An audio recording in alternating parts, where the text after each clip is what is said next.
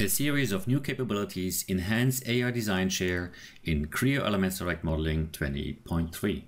Augmented Reality, or AR, is a superior way for CAD users to share design information with colleagues, customers, suppliers, and manufacturing partners. With AR, it is faster and easier to share product designs compared to traditional methods. And AR allows you to interact with a product design in the real world with full context and at scale. Since Creo Elements Direct Modeling 20.2, you can quickly publish an AR experience of your design directly from modeling. In Creo Elements Direct Modeling 20.3, a number of new capabilities enhance the AR design share integration.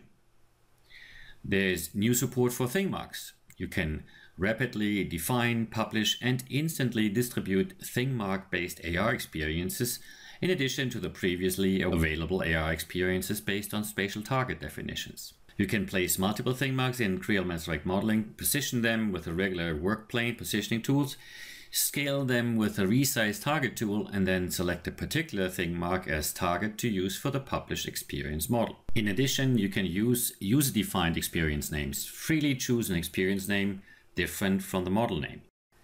Naming is also improved to avoid automatic sharing for different targets.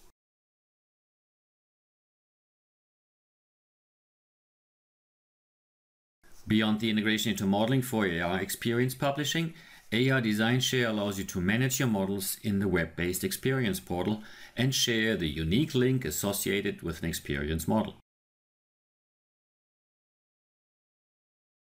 Click that link in a supported smartphone or tablet to open Vuforia View and see your model augmented.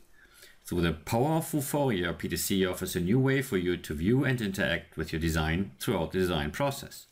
You can now rapidly define, publish, and instantly share AR experiences based on thing marks or spatial targets. No longer do you need to prepare and package models for distribution and review. In addition, Creo AR allows for immersive design data with full context and scale, overcoming the inability of traditional methods to convey size and scale.